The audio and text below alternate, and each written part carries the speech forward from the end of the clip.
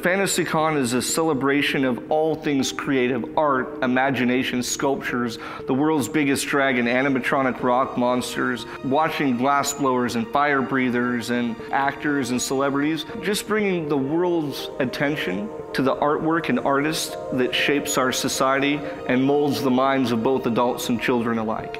We've gotten rid of hundreds of vendors just to make space for the cosplay environments, for our dragons and creatures. They're there because we think it'd be freaking epic. That's pretty much it. I wanted it to be an affordable vacation experience, not just for families, but for everyone.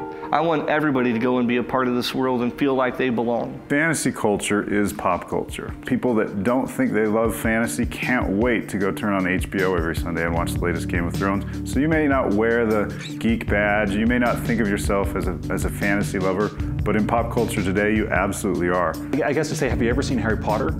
You know, have you ever seen Lord of the Rings, The Hobbit? Do you like them? If you do, then this is where you're supposed to be. This is for you. So that's video games, television, movies, books, art, all the things that we love together in one place. And the idea is to not just have it there, but to interact with it, to experience it, to be involved. The cons are fun. I go to them and have a blast. We want to take it a step further. We want it to be more of an experience directly with the people and the attendees. So the fans not only get to come and participate and watch panels and meet celebrities like you do at all of the other fantastic conventions, but you get to be a part of what's going on. There's so many activities planned that are geared towards the fantasy lover in all of us. That we're creating an adventure for you. You, for 3 days, get to kind of go through an adventure that you wouldn't normally get to go through right inside of Salt Lake City.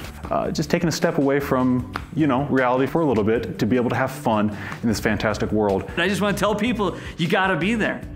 This is unseen, unheard of. Anything that you've ever thought could be fantasy derivative. Your 5 senses engaged at all times. This is the definition of the word experience. It's a long story to explain everything that we're doing, but 5 years in the making and the culmination of a lot of imagination and creation and a lot of brilliant minds is what's formed the world of FantasyCon. We are going to change the way that conventions are done and set the new standard for the quality of experience of every convention from this point moving forward.